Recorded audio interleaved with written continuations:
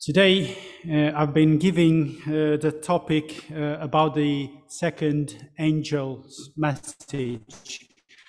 I have to tell you, my brethren, that I have an evangelistic campaign on the three angels' messages, and it's for 6 days. It's for 6 days, and I only got half an hour today.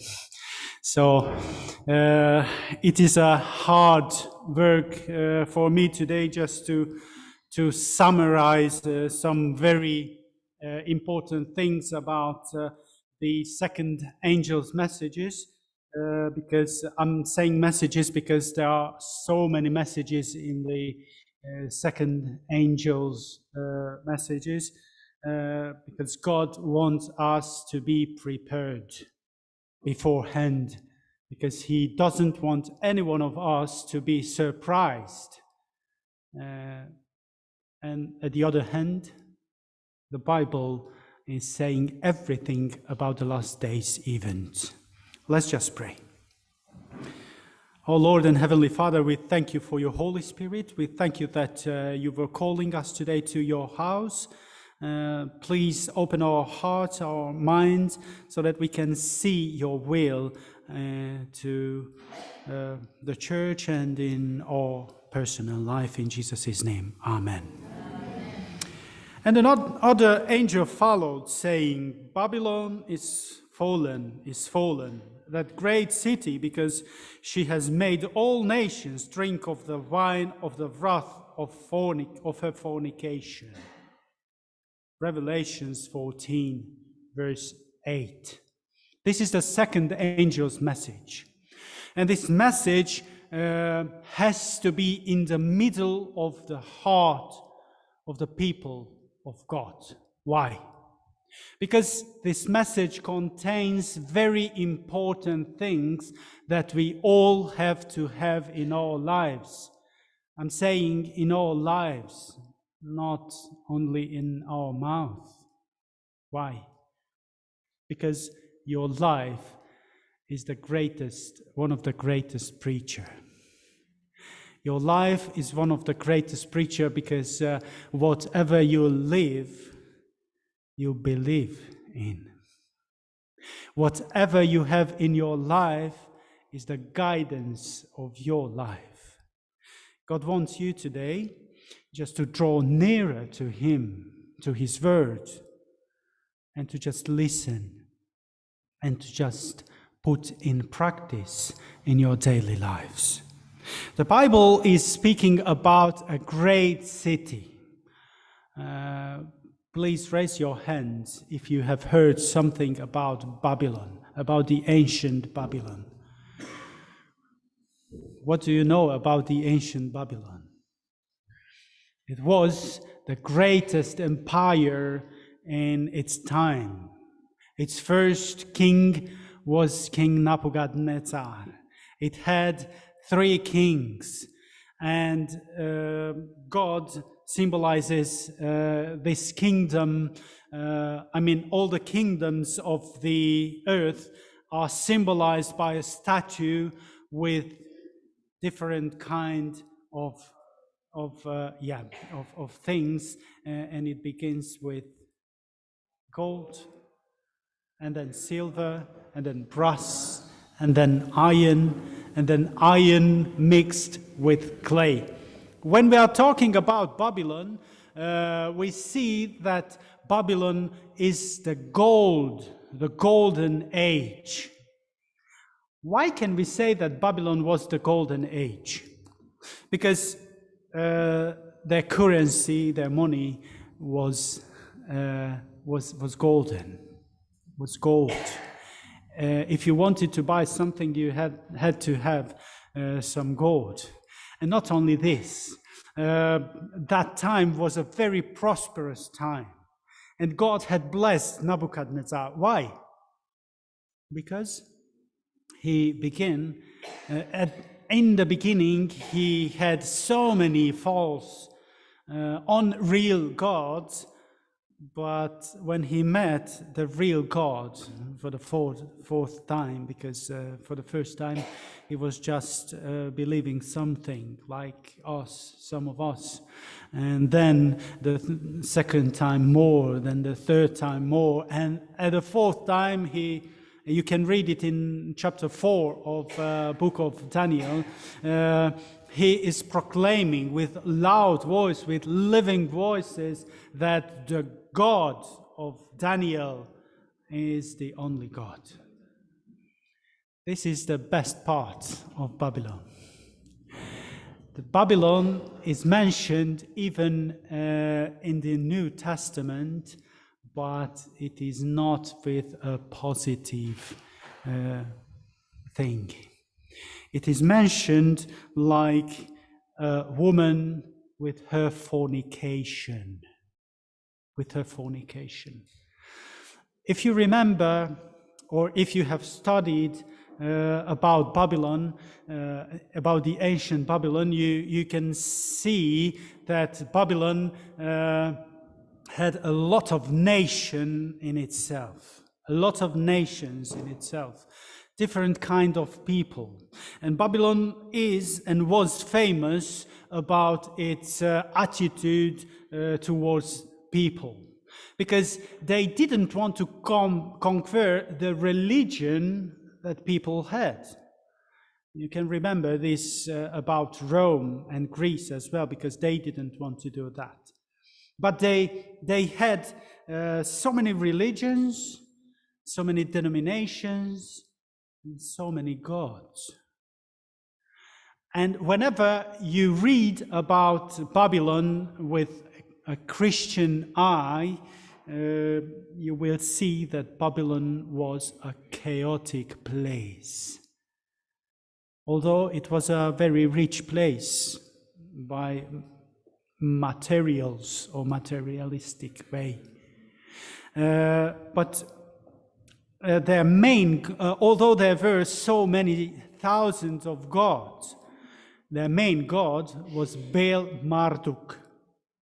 And all the kings had to just bow down before Baal Marduk. And on the first day of the year, they had to give hand with that statue or with that imagine about Baal Marduk, because that meant that if they are not doing this, they don't have the authority to be a king. Let's just translate it to our days. What does Babylon give to all nations? What did Babylon give to all nations? They were patient with all the nations in an exact measures.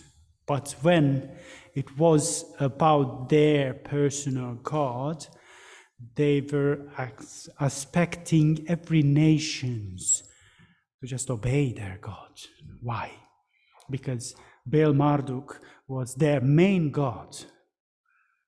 If you translate it for today's language, you will see that just as Babylon tried to unite the nations in one country or in one empire, today's Babylon is trying the same thing. Today's Babylon is trying the same thing. And there is a very, very good comparison about Babylon. Babylon wasn't only full of fornications or chaotic things. There was a Daniel, there was a Shadrach, Meshach, and Abednego. We know about these about these 4 men, faithful men. Their life was shining to everyone. Daniel's life was shine, light from God. Why can we say this? Daniel was serving so many kings because he wasn't only serving Babylonian kings, he was serving the Persians as well. And there were quite a few kings and rulers. And nearly all of them, I'm saying nearly, except of one, were converted to the Lord. Were converted to the Lord. They were believing more and more in the Lord, and they were forgetting Baal Marduk, their own God, their nation's God. Today's Babylon is offering a lot of deities as well. And please don't just think about Holy or Saint Mary or Saint Anthony or others. There are gods in your family and in my family as well. Your treasure. Jesus is saying, where your treasure is, there is your heart. Will be there, your heart. If you love more your kids, your children, than your God, you have an idol. You have a God, a false God. If you love your car, your money, your husband, your wife, your whatever, more than the God of Daniel, and then God of Nebuchadnezzar, the living God, the creator, the living and only God of the universe, then you are in an idolatry. God is calling us today for something special.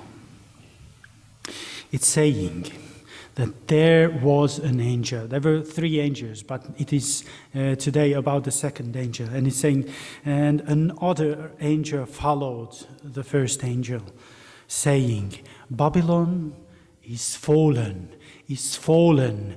There is a very good thing in the Hebrew, in the old Hebrew language, when the old Hebrew language is repeating something, it is emphasizing that there is something very important.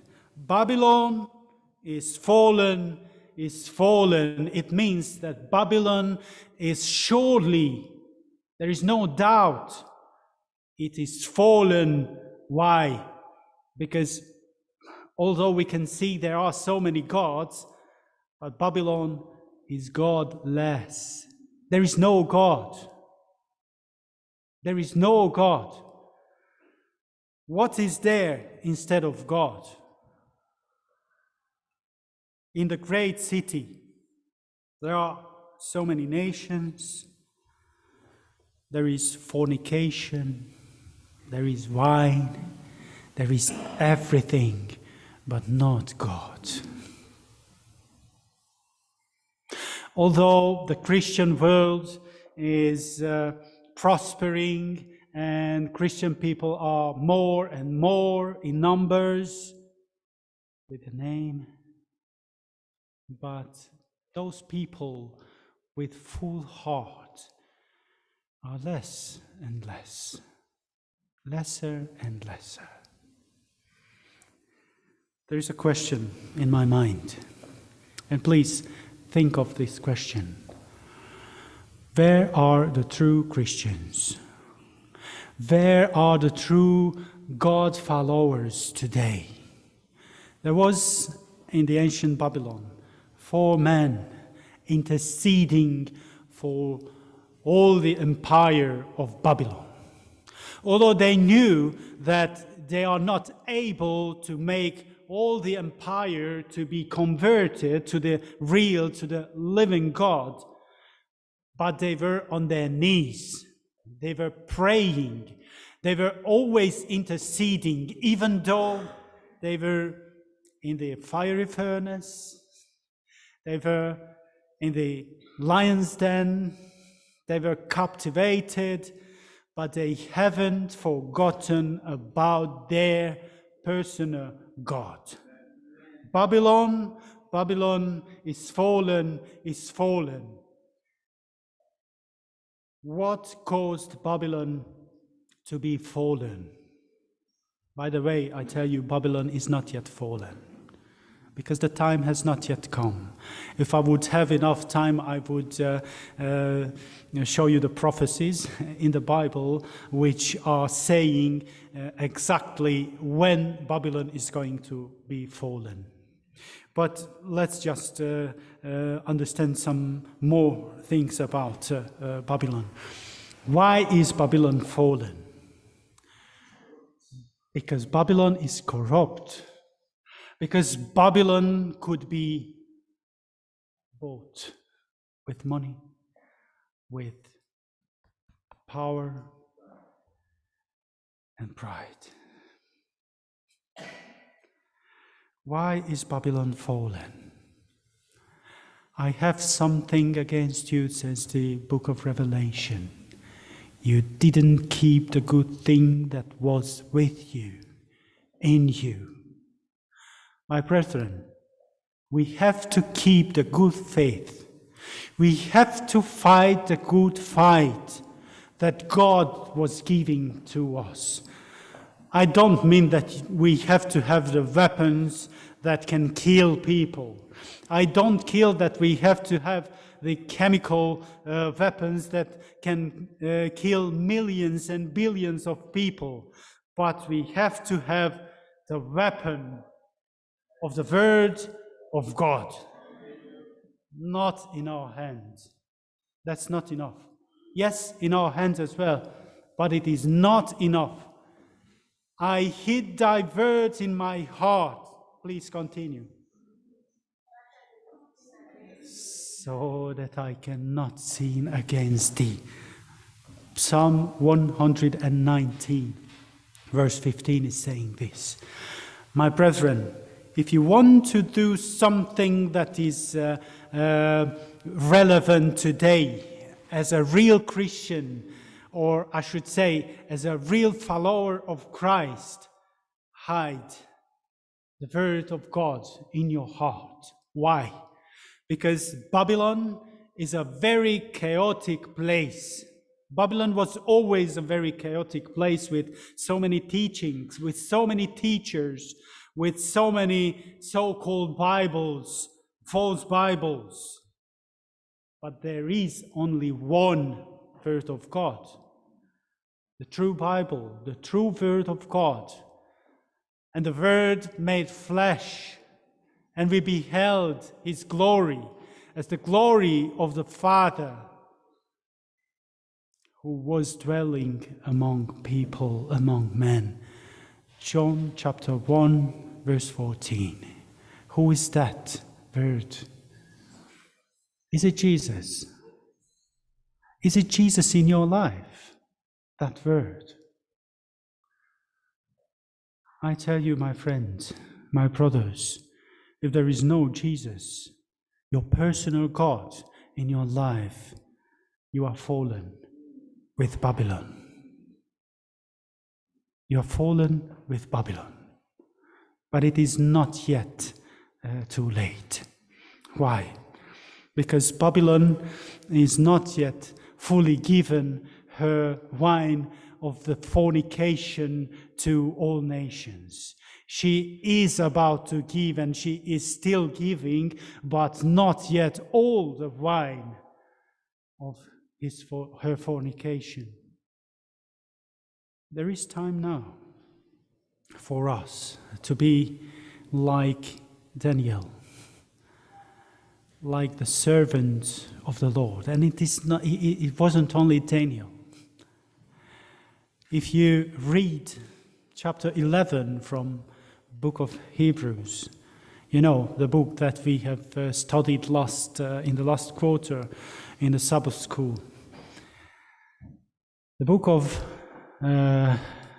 Hebrews, chapter 11, is speaking about ordinary, usual men and women. And they were fighting the good fight. And they were conquerors through Christ. just because they have placed their full trust and they were fully believing that whatever is going on today in this chaotic life, in this chaotic world, God is in control. And because of God is in control, you can find your place in Babylon, in the hand of the mighty God. And this mighty God can be your leader. Believe me, He will not forsake you. He will not let you down. But He will be the one who is giving you His own strength. He will raise you from your ashes, if that's the case. And He is the one who is holding your hand strongly. Babylon is fallen because Babylon is not or wasn't faithful to God, to God's word.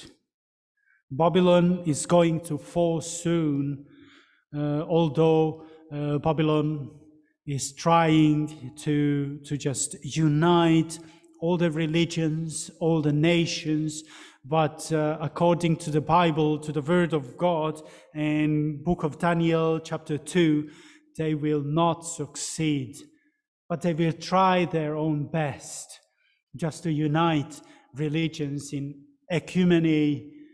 And the ecumeny is saying that there is good things in every religion. Let us not be bothered about those things that are separating us, but let us just think about those that are binding us together. Okay, my brethren, this is a very good thing to our ears. But if you just think about what they are saying that doesn't matter if there is the Bible that should unite us. And doesn't matter if people are not listening to the Bible, but there are some good things in it. I mean, in their own religion. We can still stick to those and be united. United in what? Babylon was united in false teachings. And Babylon, with all those religions in the ecumeny, are and will be united in the same false teachings, and they are just not wanting to listen to the full word of God. Where are we? Where are you, my brethren?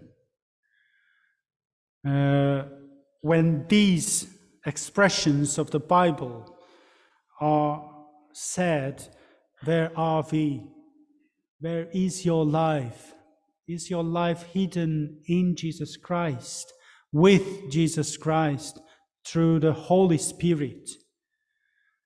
Because if it is a yes, if your answer is a yes, maybe today you are not fully equipped, but you are trying today, from now on, to let the Holy Spirit to fully equip you and to make you a good, not a good servant, but a good child of God.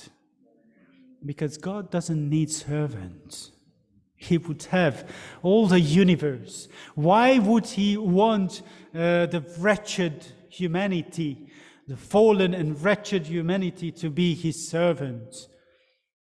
That's not my God. My God is saying, it is not enough to be a servant, my servant. I want you to be my child. But to be His child, you have to be vigilant. You have to hide His word. You have to be prayerful, just like Daniel.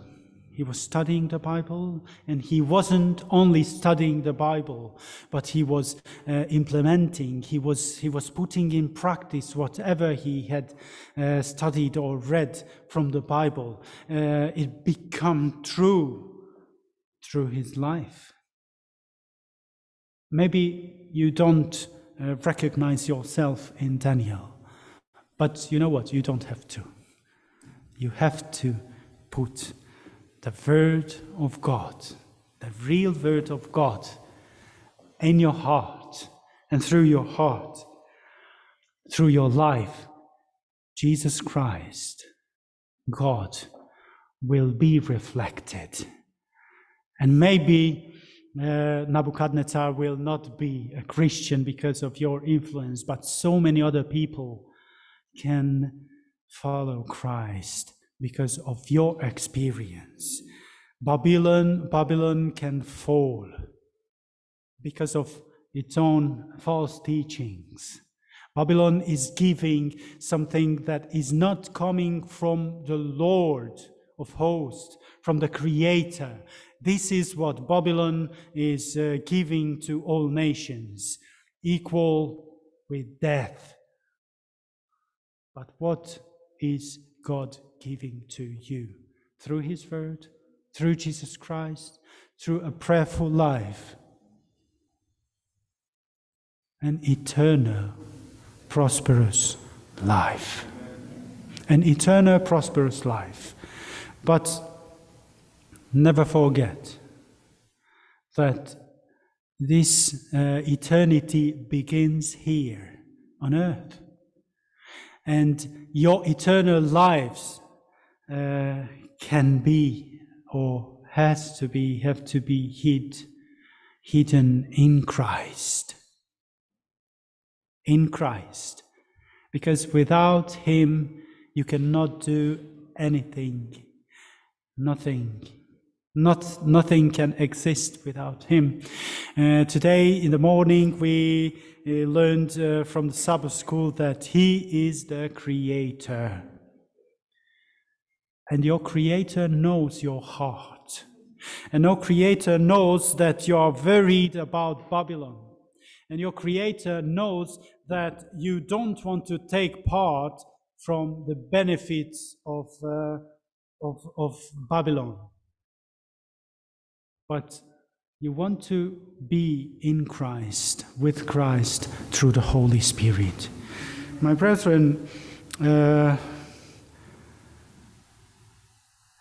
Jesus, through his Holy Spirit, is among us now, today. Not only because of the prayer and fasting Sabbath, just because of your heart, just because of your recognition that you are who you are, and just because of you would want to be changed, not in a human way, but in the way of God. I can't say like Frank Sinatra was saying, I do it my way. That's a song. But let's do it Christ's way, because that's the only way that can help us. And this is my prayer, my brethren, so that the Holy Spirit can fill our hearts and our lives, and with our eyes we can see what is the right and the correct way to the eternity, and to reach out to those in Babylon, because there are so many people of God. They need you and me. Let's just pray. Let's just ask the Lord of creation to just use us and touch those people's heart, because God loves them just like he loves you and me. God be praised. Amen.